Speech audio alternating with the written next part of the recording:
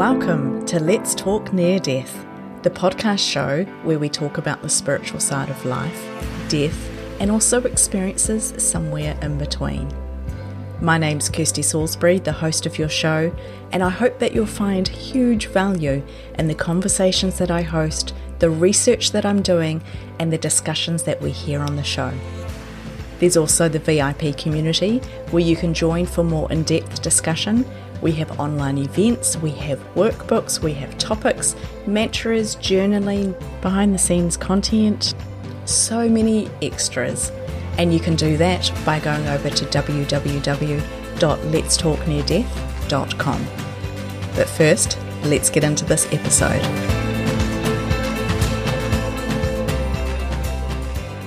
Hello, and welcome back to the Let's Talk Near Death podcast. A slightly different episode today. It's not a solo episode. I'm not interviewing a near-death experiencer. I'm chatting with fellow NDE podcaster, Chaz Hathaway. Chaz is the author of Life in the Spirit World, What Near-Death Experiences May Teach About Life on the Other Side. He's also the host of the Near-Death Experience podcast, and he's been spending quite a bit of time over the last few years reading, researching, interviewing, and putting amazing conversations out into the world. I'm not quite sure what's in store for today. We're going to have an amazing conversation. So buckle in. I hope that you enjoy this, and I hope that you find value in this episode. So Chaz, I know that you're the host of the Near Death Experience podcast. How did you get into this? How did that all start? The way I got started with this is it was probably 10 plus years ago that I first really started discovering near-death experiences. Now, I grew up being aware of them in the background. My grandma had a near-death experience that I had heard, I don't want to say whispers of, but I, heard from the family that, she had this experience of being out of her body when, she coded and so forth. And it was this kind of like, wow, this is cool, kind of thing. And I was like, cool, but never really knew much more about it than that. I knew of people having seen lights or going through tunnels, but I never really gave it much thought other than I believe it. I'm sure that does happen. Sure, why not? I'm a spiritual guy. I'm religious all my life. I believe in life before life as well as life after life. So it was just kind of a given. You're like, okay. But then I just started feeling really curious about it, really curious about the details. Because, you read from the Bible, from various religious writings about heaven. And it's like, okay, I believe in heaven, but what does that mean? What does it look like? What does it smell like? Or is there a smell? What, And I just didn't know. And I was curious. And so I started poking around in these near-death experiences simply because these were people that generally had no agenda. They were just like, this happened. I don't know what's going on, but here it is, and they're just kind of laying it as it is. And so I started looking into it, and my initial response was, whoa, this is really interesting. And then as I read 3 or 4 more, I started realizing, whoa, there's like a lot of stuff here. This isn't just kind of going through this vague tunnel and seeing a light and then appearing back in the body. This is like, they're describing individual people that they're talking to, conversations they're having, talking about seeing landscapes and just, it didn't take long to start seeing details that I was just like, holy mackerel, what in the world? So then I got really deep, and I just sucked up anything I could find. One of the first books that I read was Dannion Brinkley, Saved by the Light. And that just blew my mind, not just the experience itself, which did blow my mind, but the after effects and stuff. I was like, what is going on here? I don't know if I'm ready to accept this. This is a lot to take in, But as I dug deeper, I found this is happening all over the world to thousands and thousands of people on a daily basis.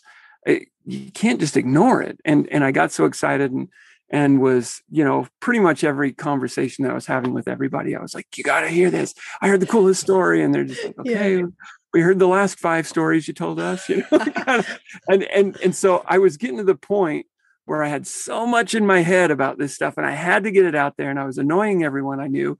And I was like, okay, I just need to unload.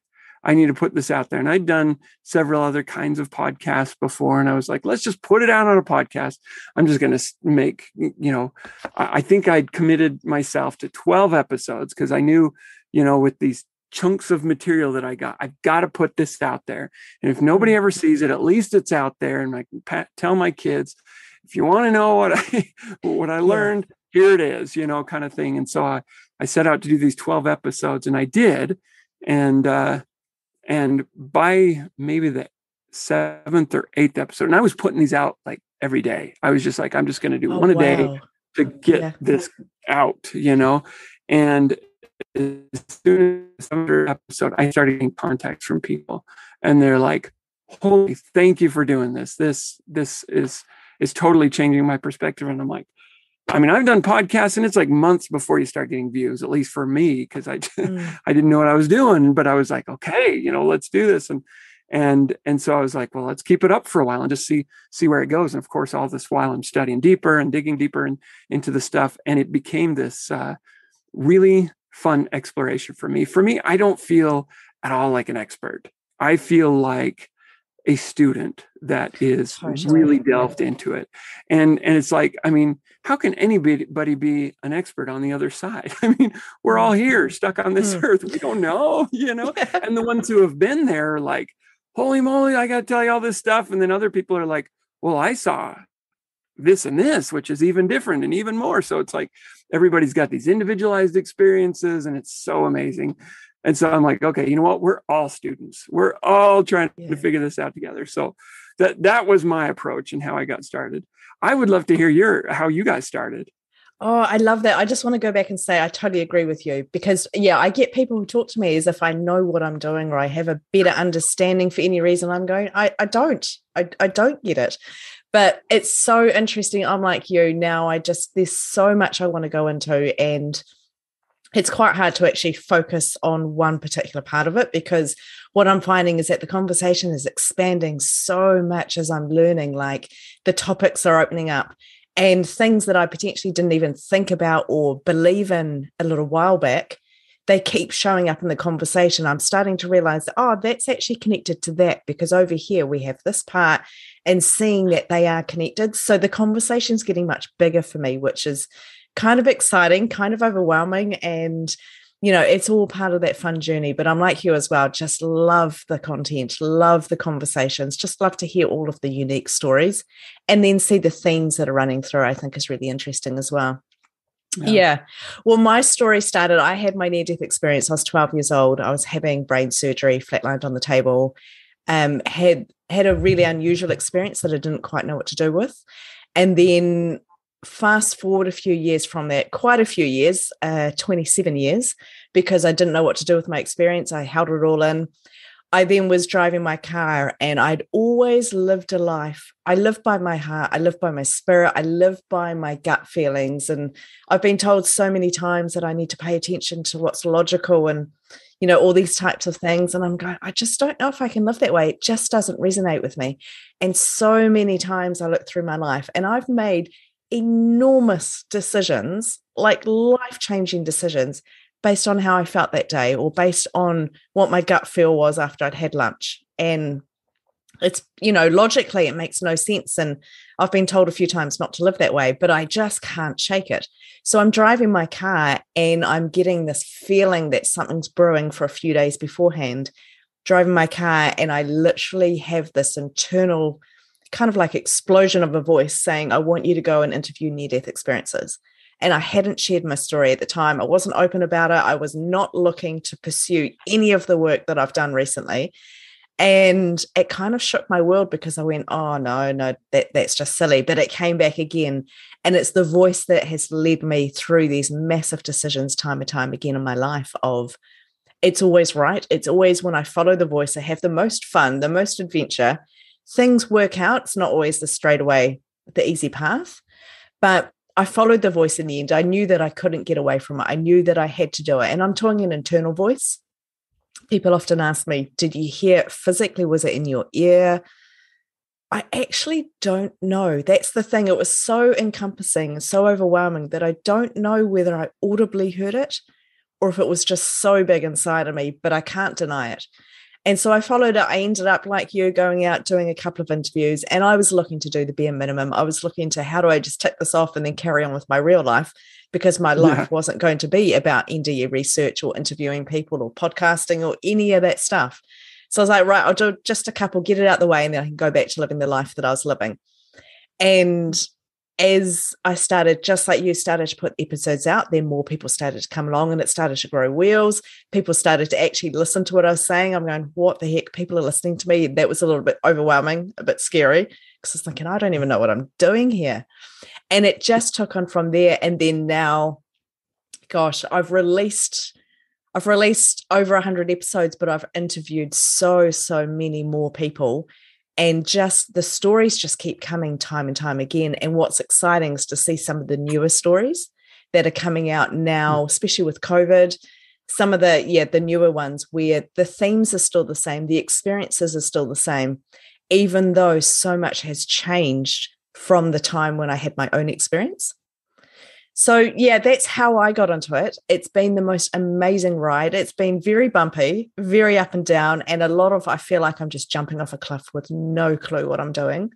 And yeah, like you say, we're all students. We never get to the point where we actually get this, because I think if we get there, then we've completely not got it at all. I think that we've totally misunderstood.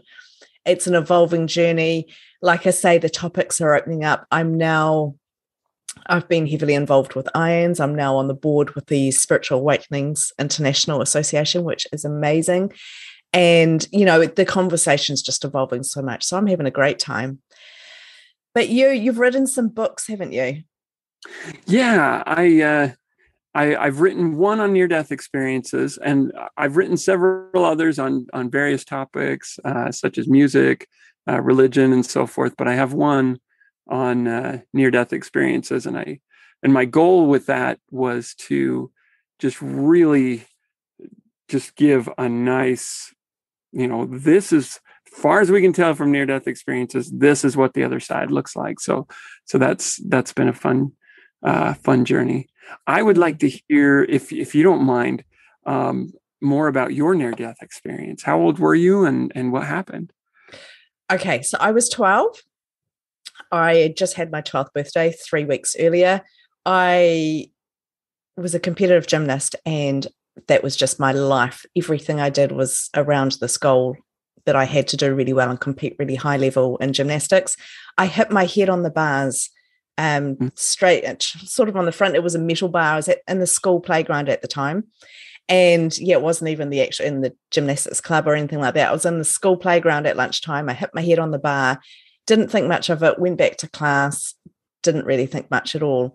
And then it was probably about 48 hours, I started to get quite a bad headache. I started to feel real lethargic and tired. And I didn't think anything of it. I just thought, I'm either coming down with something or I'm training too hard, because I had a big competition coming up. So I went to bed. The short story is that I woke up a few hours later. I had this enormous headache, and it was like specific. It was right here. I don't know if you can see it on the video, but right here, it was just this most overwhelming pinpointed pain. And then from there, I ended up losing my mobility. So my mother came in and found me. I was on the floor. I wasn't feeling too well. I couldn't move properly. And I was very, very confused, but I was just overwhelmed by this pain. I then heard a voice tell me not to go to sleep. And I believe the voice is very strongly connected to the one that I've talked about when I was driving my car. It feels very familiar. Not to go to sleep, to stay awake, which I didn't really understand. And I was so tired. And I was trying to stay awake. And obviously I didn't stay awake. I fell into quite a deep coma. So the next morning, my parents couldn't wake me up. And I got rushed off to the hospital.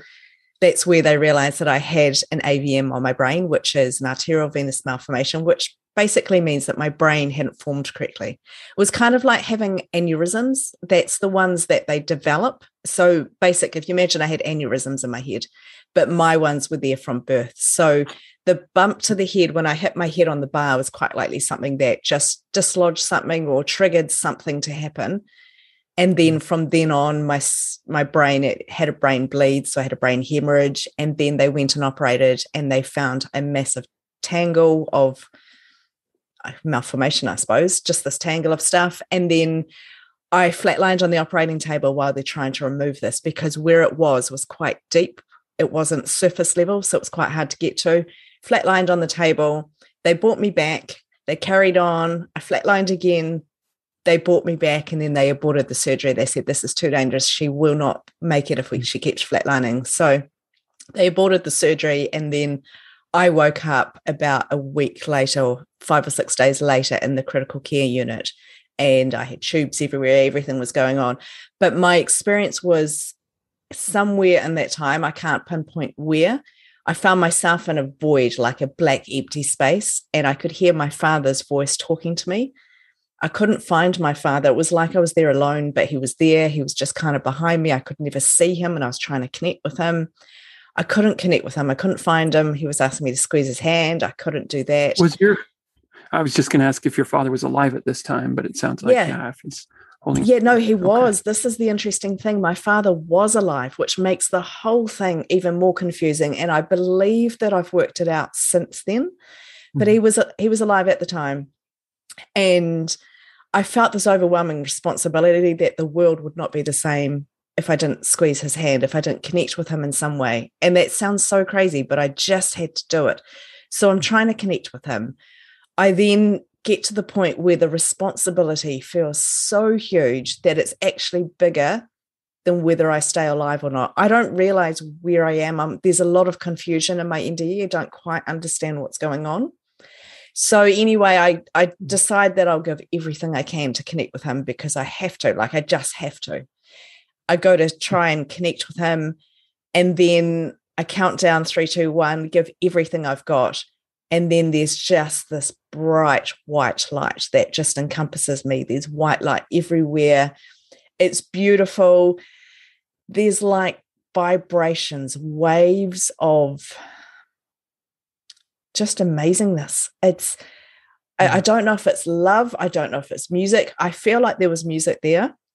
I feel like I was just being embraced. I was in this most beautiful, beautiful place. And I was like, wow, this is amazing. Wasn't so confused. I was still confused, but I was just focused on this light, just focused on where I was. It was amazing. And I noticed that around me were some beings. They were silhouette beings. I don't know who they were. I don't know what they were. They seemed to be human shaped. They seemed to be, I don't know, like shoulders and head. I didn't really, it was sort of shoulders up stomach up that I really saw them. Very confusing for me. And then I was thinking, my natural reaction was, I wonder who they are. What are these? And I tried to focus in, and I couldn't focus in on any details. And I felt that I wasn't permitted to see the details.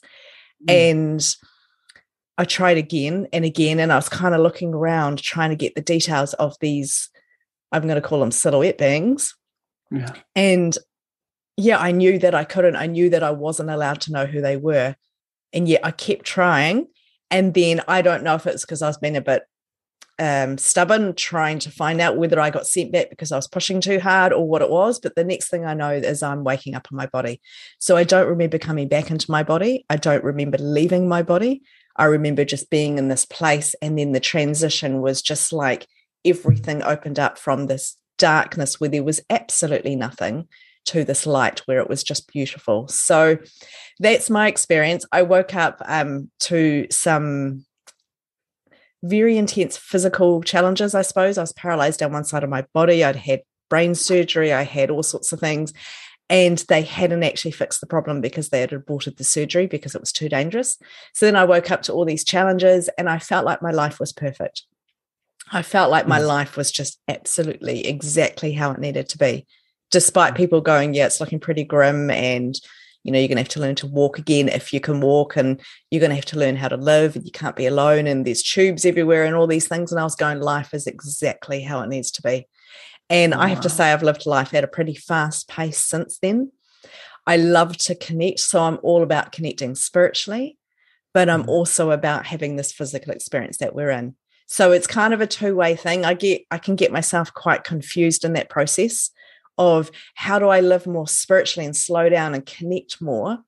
And then how do I make the most out of this physical experience that I'm in and why I'm here and things like that. So I love, I get quite confused in life. It's quite a challenge to actually find that balance. But yeah, I mean, from what I can tell. Yeah.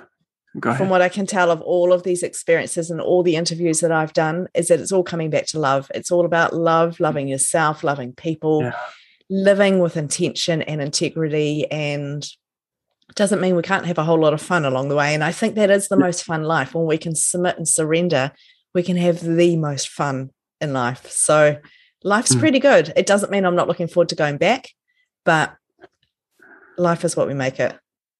Oh, that is so beautiful. Yeah. It's cool, huh? Oh, interesting. Yes, it is. Yeah. Amazing. It's interesting when you described not being able to make out the details on so many near-death experiences. People will say, I couldn't make out the face. I couldn't make out. Some of them would even say they didn't have faces. And I've wondered for a lot, from a lot of these, why exactly, but you offer an interesting perspective on that somehow you weren't permitted to. There was, whether it was, it would have made it harder for you to come back, or whether, something about making out those details, it wasn't right for you at the time. And I wonder if that's a common thing among those who don't get those details that they're trying to get, Yeah, because it's your natural reaction is to look, like if you see something, if you see someone, you're looking at them, and if you can't, it's kind of natural reaction to look a little bit harder. Especially if you're feeling confused like that and you're like, what's going on? I'm not sure. Could you remember your life at the time, or was it more like I had no not clue sure who I am or what's going on? I was totally in the moment. I wasn't thinking about anything. I was quite confused. Oh, I'll come back to my father, actually, because that's the missing piece. So I woke up and I was like, so, you see in the movies when people come in and they've got their loved one by their bedside and they're holding their hand and saying, can you hear me? And they're stroking their hand, squeeze my hand if you can hear me. I just assumed that that's what had happened. I assumed that my father had been there saying, come on, you've got to make it, come through, pull through. And so I didn't think too much of that, but I did ask him. I said, I remember you being there. And he said, what? And I said, I remember you being there and squeezing my hand and asking me to squeeze your hand. And he said, no, I wasn't there. Yeah. And it turns out he hadn't gone into my room because he was so devastated. I mean, I've got this cool story, but I think about my parents and I think, wow, what they went through. If my daughter went through anything, I mean, the amount that they went through is just, I often said when I was younger, it was worse. It was harder for my parents than it was for me. Because yes, I had all sorts of stuff and, it still continues to today. But to see your own child like that would just be so devastating. So anyway, he hadn't been in, he hadn't sat with me.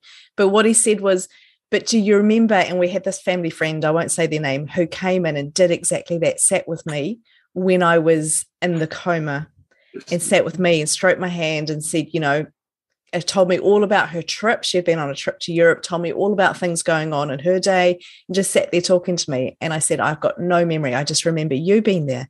And he says, but I wasn't there. So I don't know about that. As time's gone on, I suspect he's part of my team. I suspect the beings that I saw around me are part of my spiritual team, whether that's my guides or angels or past loved ones who are part of my soul group or whatever. I actually don't understand, but I suspect that my father was one of those. So if I went this time, he would have been one of those silhouettes. There might be one more. Yeah. I believe we're connected on some level and he's part of my immediate team. So I think that's where that comes from. Yeah. And that makes me think too, one of the things that kind of blew me away in studying near-death experiences, this idea of bi-attentional, or multi-attentional capacity of our spirits. And for us in the mortal life, that just doesn't even make sense. I mean, if we're a multitasker, that's amazing, but it's not the same thing as being able to actually kind of in some spiritual way be in two places at once. And yet in the spirit realm, that seems to be somehow the case. And I remember reading one experience. If I can remember the name of the author is John Pontius. If I can remember the name of the book. Anyway, he's having this near-death experience. He's in the hospital being operated on, flat lines, whatever, and he's wandering around the hospital, and he goes and he finds his wife there, and he wants to communicate with her and somehow and say, I'm okay, which of course from a mortal perspective he's really not, right?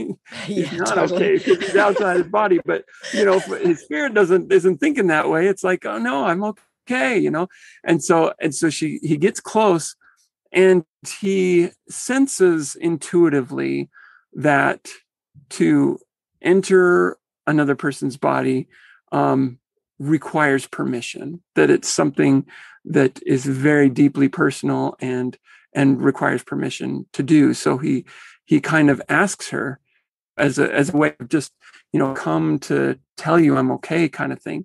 And he gets a response from her, yes, you may.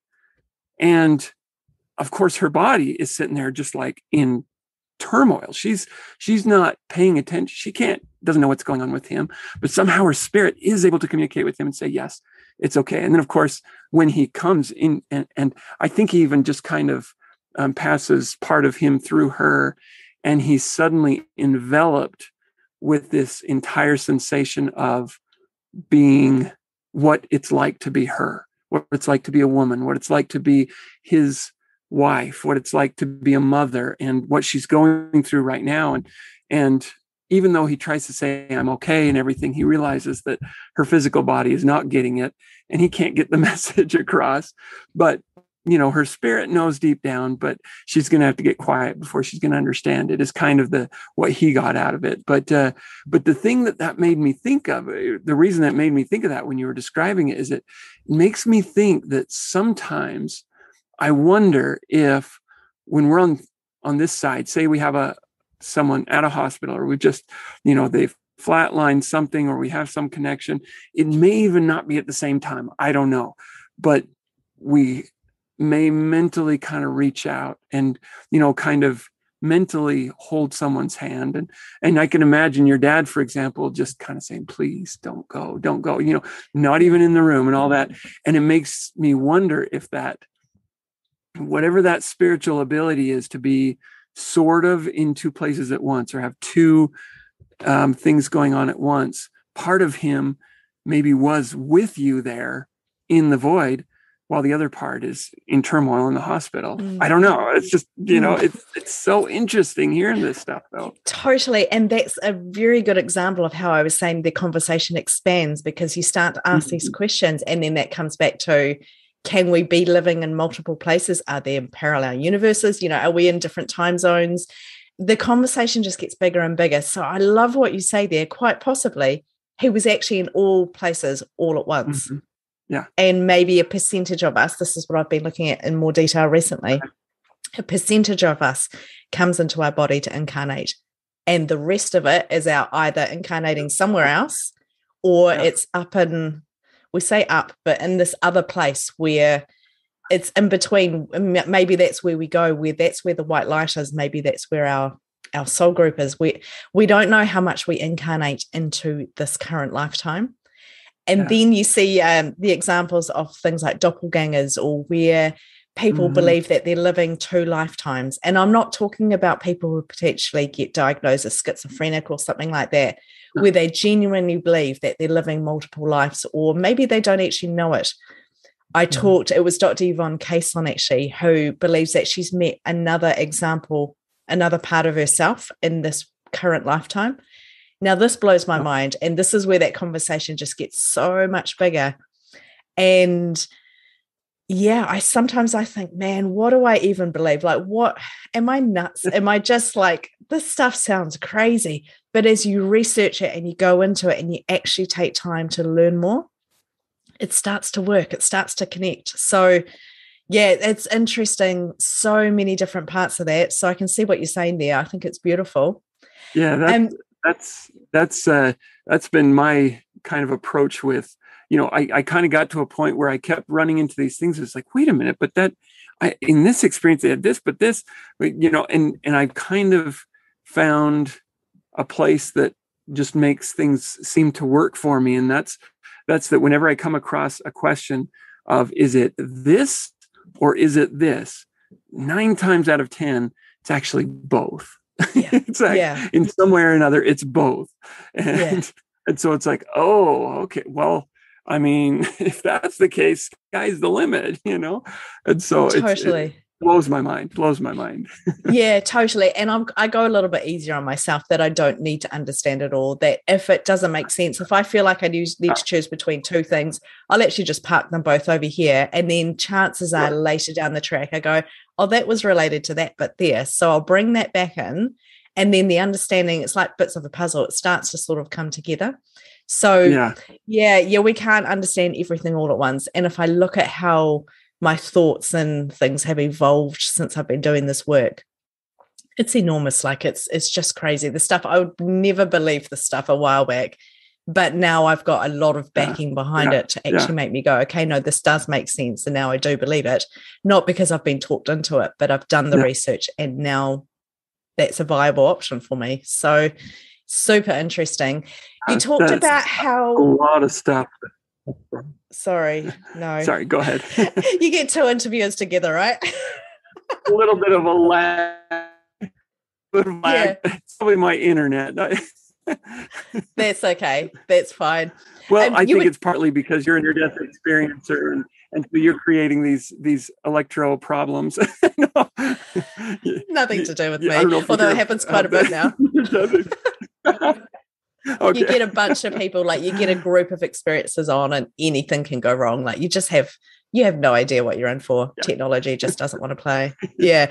Because have you had an experience? I have not had my own near-death experience. No, I've had what I kind of consider thin veil experiences, where I've had, the sense that, a loved one is communicating something with me, or that maybe I've had several dreams, for example, where I see a dead loved one and we talk, and it's this beautiful, like, bawling kind of experience, so beautiful and everything.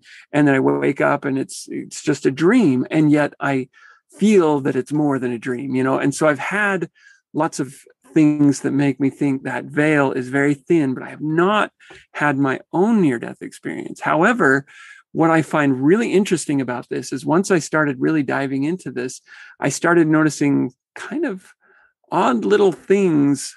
I at the time I had no idea how to describe them or how to quantify them. But then I started coming up across this idea of after effects, that somebody comes back from a near-death experience, and now there's certain things that are just a little bit different for them, either in their interactions with others, maybe the way they connect empathically with them, and so forth. And what I've noticed is just diving into this near-death experience stuff and really being willing to accept a lot of it and be, curious enough to keep digging into it, I found my own a little bit after effects going on. And it makes me think maybe there's something about spiritual awakening at that level that that actually opens up certain things. Most of it kind of makes sense spiritually. And then there's stuff like, as we joked about, the electromagnetic sensitivity. I can't use Android phones. I don't know what the problem is. Everybody says it's because you're getting the cheap ones. Well, I've tried the expensive ones. I don't know. I can't figure it out. So I was like, you know what? My last resort, I'm going to try an iPhone. And if that don't work, I'm done with phones. This is ridiculous, you guys. And so far, it's been good for me. I think it's working so much better. And I don't know what iPhone does or Apple does differently. I'm not trying to push iPhones, but for some reason it works. It's just, but I'm like, I don't remember having that be a problem when I was growing up as a kid. I don't remember having weird things like that. I mean, I was always kind of a dreamer in the sense that I would have spiritual type dreams, but beyond that, I don't, some of that kind of stuff, it just kind of started once I really started digging into near-death experiences. And it makes me wonder if there's something to getting into this stuff that actually opens that side of the spiritual nature. Totally. I don't doubt it, because I think when we open, we change our frequency, and it's, we become more open to having connection with the other side, to all sorts of things. And I have spoken to many near-death experiences who don't have those after effects. Well, maybe they haven't stepped in. I think there's an element of stepping into them. There's an element of understanding. For some people, it's really obvious, you can't deny them. If you're walking down the street and all the street lights are going out above you, or, you know, if all of these random things are happening and you absolutely can't deny it. Yeah, I know a few people can do that actually, or not can do it, where that happens. Yeah. I think there's after effects which you can't deny, but I think some of them, it's about growing and learning and understanding and learning how to use those new abilities. And I think that's the same with anybody. I don't think we need to have a near-death experience to step into those giftings. Yeah. And, you know, like I quite often say, I don't really have any after effects. And it's not until we nut down, I go, oh, yeah, that happens for me. And then I realize, oh, I do have some. But actually, I don't know. But I think we can learn. We can, if we're open and we connect spiritually, I think if we take the time to try and grow who we are spiritually, that it's just something that happens. It's one of the results of doing that. And all of us can become more open. One of the really obvious ones that most people don't think of as an after effect, but when you look at the world around you, how incredibly big it really is. And that's a lack of a fear of death. I mean, I have yet to meet just a few that have had only seriously distressing near-death experiences, which are not very many. But aside from them, everybody else is like, I'm ready to go any day. I've got things to do. I'm not in a hurry about it. But when my time comes, I'm like, see ya. I'm not, you know, gonna fight to come back because I'd rather be there, but I recognize I need to be here right now. So I'm sticking with this, but they have no fear of death. And I think that's probably, you know, it's something that's easily overlooked just because, you know, well, of course you're not afraid, but when you talk to other people, you know, people are scared of death. They're really afraid. And even if they're vaguely, you know, comfortable with the idea of, you know, getting to heaven and so forth, often they're afraid of the process. Is it going to hurt to die? And I have yet to meet somebody who, you know, lots of people have pain up to that point, but at that point of death, it's always this incredible release where it's like, oh, okay, thank you. It's all that pain just goes away. And sometimes the transition is even so peaceful that, I mean, Sharon Milliman comes to mind. She had a drowning experience and she's in the water and I think she had a cramp or something that made her go under. And she says she's swimming and she's having this panic moment, like, oh my gosh, you know, and all of a sudden she realizes, wait a minute, I can breathe underwater. My parents have been lying to me all these years. You can breathe underwater. And look how beautiful this water is, these beautiful fish and this, you know, it suddenly becomes very picturesque and everything and things are changing. And she's just like, this is cool, you know? And I think that tends to be people's experiences with death, is that it's not painful. The moments leading up can be very, very painful, but it seems even in terms of pain, there's much more of it coming back. It's when they get back in their body, it's like wham, and then it hurts. And so, you know, don't worry, because come is going to hurt a lot. If you do revive them, it'll hurt a lot more. But if it's their time to go, it's okay to let go, because it's not going to hurt at all. Yeah, I agree with what you're saying. It's so interesting because part of what I'm researching at the moment, where I'm sort of looking around, is these death experiences where potentially people don't come back, where we actually die and stay dead. And there are some beautiful stories of people where for a couple of days, it takes a couple of days for that full death process to kick in. And in that time, they're going between two worlds, that they're in that place that you're talking about where it's glorious and beautiful and, hey, look at the water, look around me, look, this is amazing. And then back into the physical body where it's painful, it's restrictive and it's hard. And definitely, I think for the person, there comes that moment when you're that far through the death process that actually it's quite beautiful. Mm-hmm. Yeah. It's so interesting, isn't it? So, Chaz, the question that I wanted to ask you, you mentioned that you'd written a book about... Did you say you'd written a book about religion? So I've got several books. I'm a member of the Church of Jesus Christ of Latter-day Saints. Grew up in the church all my life, and I'm still a strong, faithful member of the church. And within that faith, I've written several books, especially for youth, kind of books that would be written for like youth camp, kind of, fun, encouraging people to stay close to God and kids and so forth.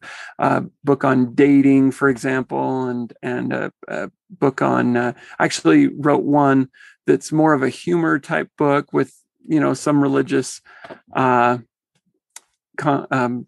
to it, that's about having young children. Which was a really fun book to write, because at the time I had 3 kids under the age of 5, or no, under the age of 6. Man. And so I was just totally living that life, and so that was a lot of fun. So that's another one. I'm working now on a book on forest gardening, which is kind of a permaculture, sustainable agriculture type of a book. So you might say that I have my interests in a lot of different fields. Yeah, that's cool. That's really cool. I like that. I think we need to check out lots of different things in life. Definitely. Yeah. So do you think was that the right way that you were raised, is in the church and with the belief system that you have? Yeah, in fact, that's been an interesting journey for me, especially studying all this stuff with near-death experiences, because, many near-death experiences come back and say, okay, I'm writing off religion entirely. I'm done, and that's a very common response. But then there are others who come back even stronger in their faith than they were before. And most tend to come back a little more liberal in their views and a little bit more accepting of other religions and so forth, but feeling very much closer to God, very much closer to spirit and so forth. And my journey, I feel like, has been one of expanding my views while feeling even closer to my faith in so many ways. And I kind of think of religion a little bit like marriage, because you talk to somebody who's, a couple that's been married for 50 years and everybody's like, how do you do it? Because that is amazing. And it's like this incredible thing. And then there's others that, they've been through 6 marriages and they're done. They've written off marriage and it's done. And I kind of feel like religion is a little bit like that in a lot of ways. If you can find the right one for you, it can be this beautiful, deeply life guiding experience, this life, thing, that a relationship, it really is a relationship. And yet, if you find that it's just not clicking for you, that's okay too. That's okay. We're very open to, we love everyone. And so I kind of feel like I've got a good marriage with my religion, you might say, and it's been a really incredible experience for me. But I also understand those who it doesn't work out for, and so, yeah. Yeah, interesting. How do you feel that the church has, I guess, what's the word, understood the work that you're doing? How have they responded to that? Have they been quite? It's actually been quite positive. It's really interesting, actually. I've done a little bit of poking into how different religions react to near-death experiences when they hear them, and it appears that my faith, the Church of Jesus Christ of Latter-day Saints, and spiritualism seem to be like the biggest on board that I've seen so far. And I'm sure there's plenty of others. I know there's lots, in just about any faith, you'll find people accepting and willing to believe. But, I have heard near-death experiences, for example, spoken in church talks and sermons and so forth. Not like, as a, going to hear it every week kind of thing, but it's not uncommon. And I think part of that is because of my faith's really firm belief in the idea that we lived with God before we came to earth. And then we came to this earth, and then we're going to go back and live with him again. And there's this strong tie to families and extended families. In fact, we have this whole genealogical program that's really big. And studying near-death experiences, I that was something that I was very comfortable coming across, was this idea that people go and they're like, hello, I am your great great grandfather, and I'm your great great grandmother, from Germany, and I'm your great aunt and so forth, and your cousin, and all these connections. And then, of course, tons and tons of people who they never knew on earth and never would have, but that they feel are every bit as close as any family member ever was. And so that's something that I think is very, I think that's comfortable to most members of my faith. I have not made a big effort to make a big deal out of the fact that I have this podcast. And so I've never been able to do that, even with other things with my life. I have music albums out, for example, of my piano music, and somebody will hear me playing music and they're like, I didn't know that you played piano, and we've known each other for 10 years, Yeah, and so it's just kind of like, it's like, I don't know, I just never, but aside from that, so far they've been very comfortable with it. Those who are aware of what I do.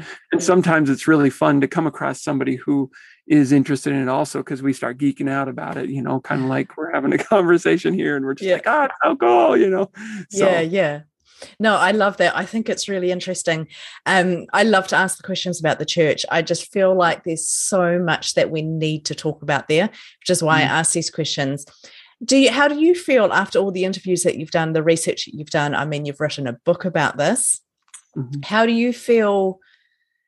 How does it fit in with the salvation message? Do you feel that there is a need for salvation? What about heaven and hell? And when you hear these experiences, we're talking about connecting with past loved ones and seeing angelic beings and all of these types of things. How does that fit in with not what you're told to believe, but like the structure of the belief system of the church? Yeah, honestly, it's been a really interesting journey for me, because I know for myself as a youth, I was a very spiritual person. I just sensed that right from the beginning. And I was this geeky kid who was raising his hand in Sunday school every week. And I was just like, I just love this stuff. And I would say, if I were to look back at my, say, 15-year-old self, I would say that's a pretty judgmental kid right there. He has some things to learn, but as far as the message of salvation and so forth, and being a very devout Christian, I do feel like that Jesus Christ's role in salvation is absolutely central and paramount to everything, even though I do recognize that in many near-death experiences, that just doesn't even come up. And in fact, I read an experience not too long ago where a Muslim man, in his experience, as he's traveling through the tunnel, just as he's going through the light, he sees beautifully portrayed the symbols of his religion and things that confirm to him that the teachings that he's received are right, and that he should be following those. And even when he's talking to loved ones on the other side, his father comes to him, who had died years earlier, and says, you need to help your sister stay strong in the faith. Help her stay strong in the faith. And I just, that was so touching to come across that, because we do recognize that there are so many religions, and we've been so eager as a society to say, well, which one is right? Which ones are wrong? Which ones are lying? Which ones totally are right on the ball? And I think that's the wrong focus. I don't think that's the point. In fact, I think there's strong enough evidence from the experiences I've seen to suggest that there probably continues to be different religious ideas on the other side, or different persuasions of, around spirituality. And I find that so cool, because if there's one thing that we've learned by becoming a global society, it's that diversity is really, really healthy, and being able to come across different ideas, different belief systems, different traditions, and to be able to willingly embrace and accept those differences, it just makes us better people all around. And I think on some spiritual level, that's probably true. And when it comes down to it, you talk to anybody about what they believe and why they believe it. You say, well, why do you believe that? Well, why do you believe that? Why do you believe that? It comes back to that same thing that we keep coming across, which is love, which it's love and unity and this oneness that we're meant to have, and that we should be always seeking. Oh, I love that. Thank you. That's really interesting. I've got a theory which I've dabbled in, and I want to run this past you just to see what you think. This is not a process theory. It's something which jumps into my mind quite often, and it's just jumped in again. The thought that, because you were talking about how you were always spiritual, that even in Sunday school, you were the kid putting up your hand, asking the questions, that you were very much focused on this type of stuff, even when you were younger. My theory is that if part of our life purpose is to have a fully spiritual experience or to grow spiritually, then we're actually born with the inclination, that we're born with the curiosity to explore these topics. And that's part of our purpose that we develop. Just like if we have a gifting or a talent, we can develop that in life for part of our life plan. Because you see people who are completely switched off, completely ignorant, and just say, no, that's not real. That's not something I need to look at. You're wrong. They can be so adamant. I wonder if actually that's just because that's not part of their plan or some of the stuff that they need to go through in this lifetime. Oh, what do you think about that? 100%. I really think that there's definitely something to that. I have thought a lot about life purpose and about, because it's so interesting to me how people will have experiences, and even on the other side, if they're even lucky enough to, or blessed enough or whatever, to be told what their life purpose is, they're always made to forget it before they return. And they come back and they're like, I know I was told what my purpose was, but I was told you will not remember this, because you cannot remember it. You have to, I think there, as far as our life purposes, I think there's something in us that either, like you said, we're so not interested in that side of us, that there comes a point where we have to snap and completely flip our view, which then opens us to our real purpose. Or we are born with this inclination, this interest, this draw towards something. And I think that's one of the reasons why you hear from so many either celebrities or athletes and so forth that started their craft when they were 4 years old. It's because it's part of what they came here to do. And whether that purpose has directly to do with their craft or their thing itself, there's something about that experience of doing that is part of their life purpose. Maybe reaching out as a role model to others, or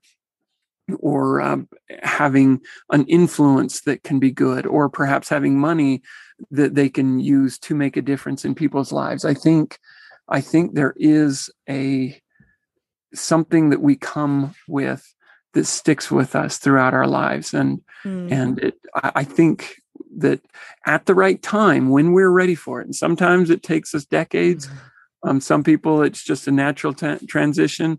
But I think if we are striving for, and trying to listen, like you said, that voice inside us, that, following our hunches and so forth, I think we naturally fall into that purpose. I think that's just what happens.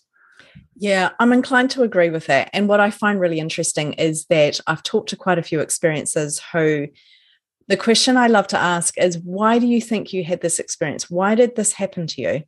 And it might not even be about the experience. It might be about the whole physical side of it, the trauma afterwards, what they went through, the healing, the emotional healing, all these types of things. But as I ask, why do you think this happened to you? So often they say, I was off my path, I was off my life purpose, and I needed a wake up call, and I needed something to just push me back into part of the plan that is for my life. And I find this really, really interesting because I think we can stray from our life purpose. But also, I speak to a lot of people maybe who haven't had experiences, who haven't felt like they've been born with any type of specific calling or gifting or anything like that, who appear quite lost and don't know how to connect with the purpose. And I know that there'll be people listening right now who think, well, it's all good for you, but actually I don't know my life purpose. Oh, yeah. And they might have spent time, I say go and be still and connect with God, with source, with your higher being. Go and connect and just listen and see what messages come through. Oh, yeah. It can be so hard if you feel like there's nothing. Yeah, yeah. What do you say to that? Have you got, because I don't know what to say to that. I'll tell you, one of the things that I keep coming across in this searching for understanding life purpose is how incredibly significant the seemingly insignificant things are in our lives. I heard of an experience of one woman. She actually is in this near-death experience. She's talking to some guides, and they're kind of talking about life purpose and why why we come and why we do what we do, and she is shown a man on the streets, just a homeless man, and they say to her, "What do you see?" And she says, I see a drunken bum. Just somebody living on the streets. And let us show you something. And for just a brief moment, they have that man come out of his body. He's in a drunken stupor. So he's probably a brief near-death experience for him. He's out of it, but his spirit comes out, and it's this gloriously bright and incredibly spiritual man. And she sees him just long enough to then return to his body. And they say, "Now what do you see?" And she's like, "What's going on here?" That's just a drunken bum, but got this incredible spirit inside him. And she's like, "What's going on with this?" And they tell her his whole purpose when he came to agreed to come to Earth. He agreed to take on an incredibly difficult assignment of living out a life on the streets because he would have the opportunity at one point to make eye contact with a man who could make a difference in the life of millions. And that eye contact that they would make would change that wealthy man's life, and in return, change the life of millions of others. And I'm just like, holy smokes. Yeah. If this one man can have one job, and it is to just live a difficult life and make eye contact with a certain person at the right time. And you can bet that this drunken man had no idea at the moment that took place, that he just fulfilled his life purpose. You can bet he had no idea. And yet that small, seemingly insignificant thing changed millions of lives. I think our purposes in life, and I say life purpose, but I think it really comes down to purposes, because I think we generally have quite a few. And the small things that we do, sometimes it's greeting someone, sometimes it's a brief conversation, sometimes it's just being there for someone when they needed somebody, and it may seem insignificant at the time. Those things really actually make a massive difference in when you can see that ripple effect. And some people who have near-death experiences, they have this life review and they get to see that ripple effect, and they're like, holy mackerel, I had no idea I had no idea, both for good and for bad. But Mm. that makes me feel like if we are striving to at least be open to whatever the universe, whatever God has in store for us, if we're at least open to that, you can bet we will be led to that purpose, and probably even more. Yeah, I do think so as well. And I think it would be so easy to look at that guy's life and think, what a waste. Without having the understanding of the huge picture. And yeah, totally. Like, I think take time to go and sit and connect and try and identify the life purpose. But so often it's the little things. And even if we have this great big plan, if we have a very specific purpose, some experiences come back and they say, well, I know exactly what it is I need to do. I came back with a mission. I came back with instructions on what to do. And even if they go and do that, all of the little interactions that take place as they're doing that have the potential to change the world. So we can't underestimate these things, can we? And I love that you talk about the ripple effect. As I was listening to you, I was going, oh, yes, the ripple effect. So Jeff Jansen actually talks a lot about this. He talks about life reviews and the ripple effects of all of the little moments. And he talks about the domino effect, about how all the dominoes are lined up. And if we can sometimes be the breaker, where we are a domino and we can just step to the side and break the pattern, that so much can happen within that. And that on a physical level might look like smiling at someone in the street. And, you hear this example all the time. You think, well, what good does that really do? It's such a small thing. But if that person is having a really tough time and your smile just changes the degree of where they're at, just brightens them up ever so slightly, that might then have another ripple effect, that they don't quite do what they need to do, or they smile at the next person, or it can turn into this massive impact. And you think a smile is just something so small, but it could actually change so much. And so when we consider the ripple effect and life reviews looking at all of those things, that's where we can see that the smallest things actually had the biggest difference, which is exactly what you're talking about with this guy on the street. It's amazing. Yeah. Wow. And I've even been starting to develop, I guess you might say, a speculation, or I just wonder if this might be the case. But I'm really starting to think, because sometimes you also get the question of, well, if we're somehow fated or predestined to do these specific things, well, how does agency and choice come into the matter? And I'm starting to get this idea that it's very possible that is one of the reasons that we can't know what our life purpose is, quote unquote, supposed to be, because we have to choose it. But the cool thing about that is, if that's the case, then what that means is, in terms of, when we're trying to figure out what is my purpose, what is my purpose, what is my purpose, it may just come down to choose it. Choose it now. Think now. What do you want to do with your life? What do you want to have the difference be that you make in this life? And it's totally okay if it's something simple. It's totally okay.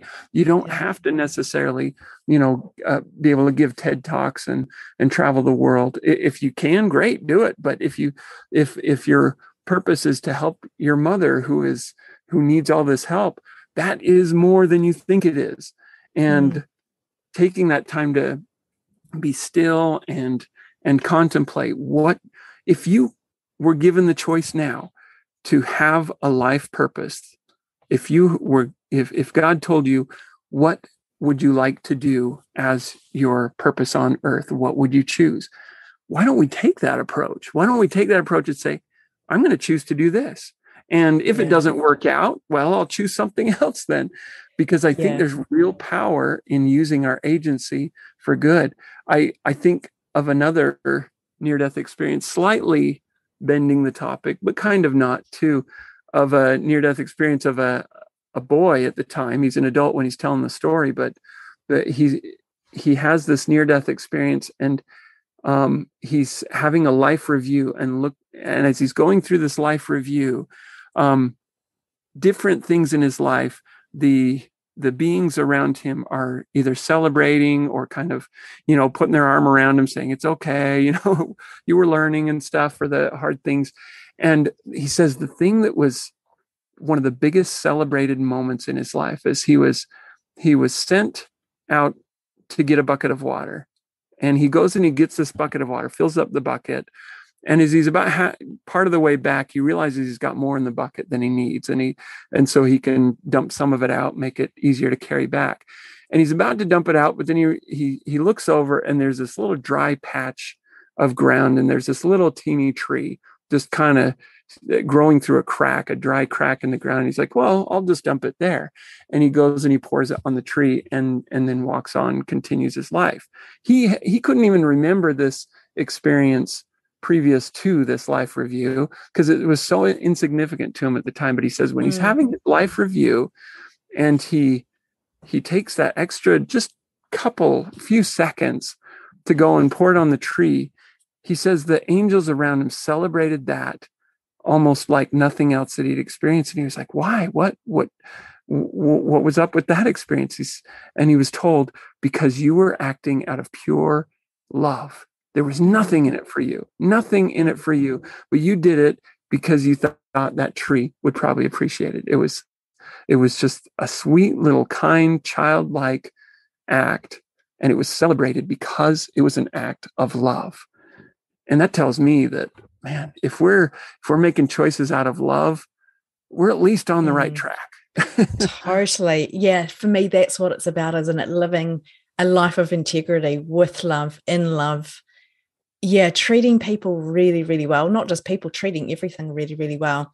Yeah. I love that. It's interesting what you say. I wonder actually, we're looking for the big purpose, but what you said really resonated with me about how if we could choose our purpose, if we could choose that our purpose could be anything that we want, what would we choose? Go and do that.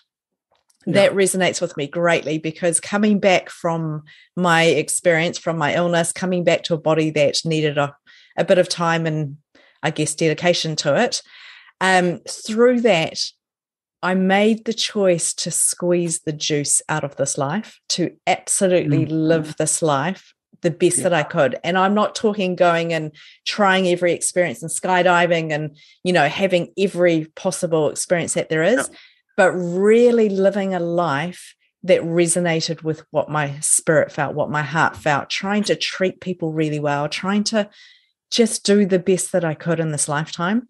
And it's been quite an adventure. It's been a lot of fun, but I really love that. I think we can't really go too wrong if we're following the right intention, if we're trying to live in love and yet having this very physical experience.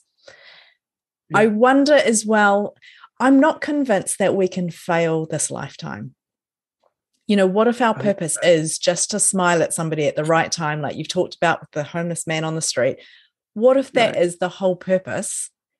I don't know that we die before our purpose is done. Mm-hmm. We can choose to end our life, and that's a whole different story to what I'm saying. Right. But I feel like we're given a big buffet, a platter. We can choose any option, and we can choose whatever it is we want for our life, and that there are some predetermined parts along the way that we have to kind of complete along the way. Yeah. What do you think? I don't know that we can fail life. I don't know that we can get it wrong if we're living with the right intention. Yeah. And that is such an interesting way of looking at it too, because, sometimes when you start talking to people about how we're here to love and show love, they kind of assume that we mean this completely selfless, self-sacrificing, put myself in pain in order to serve others.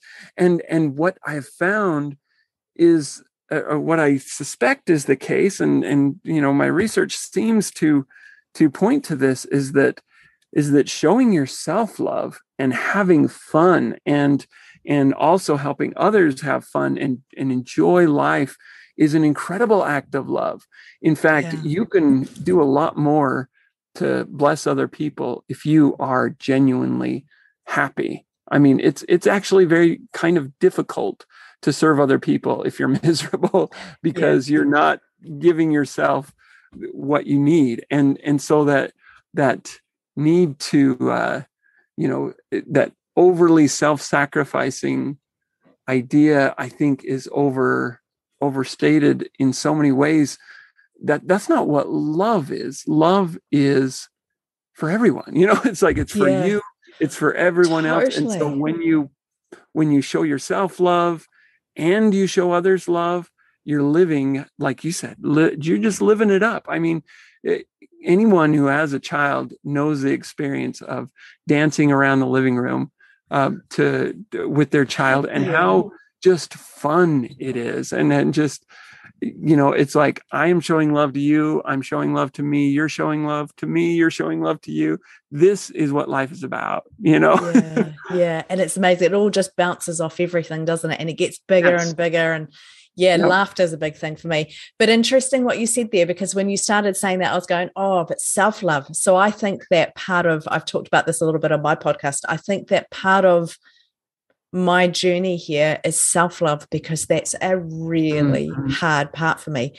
But self-love does look like setting boundaries, putting things in place, saying no, pushing back on things. It's not always the easy stuff. And you're right, people perceive love as just all that happy clappy stuff, but it can actually be the raw, painful, not following what comes easy for you, not following what would be the best choice. It can be quite hard stuff. So totally. But laughter is a really big thing for me. I think if we can have laughter in our life, laughter is medicine for the soul. Laughter, like, it's been proven from a medical perspective that laughter helps to heal us. It helps to change our vibration. It changes our energy, and it's contagious. Like when you were talking about being in the living room with the children or your child, I mean, you've got 6 kids, so you know all about that, and you know all about the harder part of love, maybe some of the tough love there. I don't know how you do that.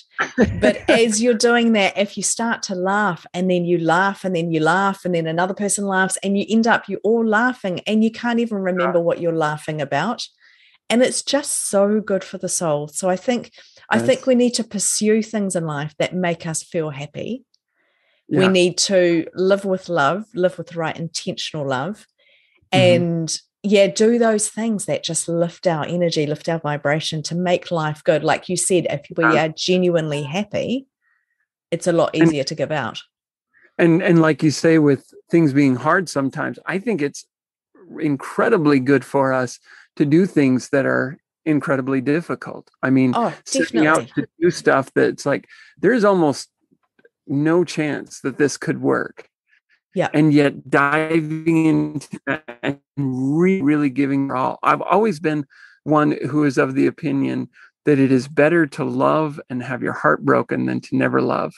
And I think that goes with just about anything. If there's something that you feel drawn to do, absolutely pursue it, knowing that you very well could fail. Failure it offers some of the most powerful lessons in life. Nobody likes failure, but it's so part of life and part of success.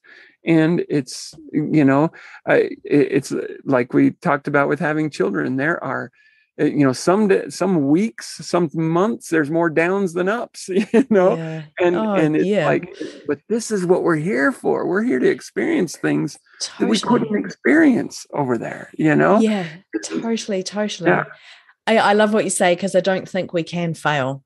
And I don't think, in failure moments, there's teaching moments. In everything, there's 2 sides to everything, is what I believe. Right. And I think we're so attuned to looking for the good stuff and focusing on the good stuff. But I've because I've been through some of the harder stuff, I sort of think, well, actually, that's where the goodness was. That's where the learning was. It wasn't fun at the time. So I try and pursue things in my life that I'm either afraid of or that make me feel really like I want to run away from them. I don't know what the word is. I struggle with words. I struggle with my mind sort of lining everything up. But, how does an athlete become an athlete? They get in there and they do the hard yards. They do the hard work. They do the part that's painful time and time again. And just because they're an athlete doesn't mean that it's easy. And I think if we can pursue some of the things in life that are a bit harder, then we get the reward from those things. And that's where we can have a fuller experience while we're here. So I think we're so used to running away from the bad things or the hard things. And I'm kind of on a bit of a mission in the last, well, I don't know, quite a few years actually, to pursue the hard stuff, to get up at the 5 a.m. thing, to follow the promptings that I have where I don't know what I'm doing, or the hard stuff, or make the hard decisions. And the results are always positive. There's always value in that. And for me, pursuing the things that scare me and breaking through that fear, that is part of living this physical experience to the absolute full and squeezing the juice out of that life. So there's a lot to do.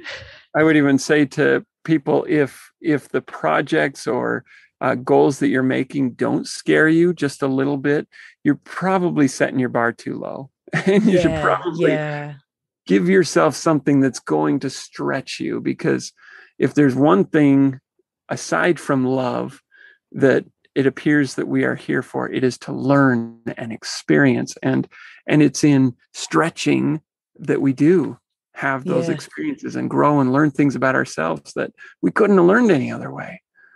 Absolutely. Oh, life is for living. Life is for living. This has been so interesting talking to you, Chaz. Thank you so much. You, Christy. This has been so fun. Is there anything else that you want to add? Or I'm not quite sure how to do this. I just love having this conversation. So thank you so much for this. I appreciate this. Yeah, I do as well. I think it's great. And I think it's really good to get together and just have a good old natter and let other people listen to our nattering. I think there's some value in that. And I just hope that our conversation will help impact one person, and then I'm happy with that. So yes, me too. Chaz, thank you so much. All the best with your podcast. You're doing amazing work there. I'm going to put the links to that in the show notes for people to go and find out where you are. And great. Thank you so much. Thanks for joining me for another episode of the Let's Talk Near Death podcast. Don't forget to subscribe to stay updated with all of the events we have going on, and to visit www.letstalkneardeath.com to join the VIP community.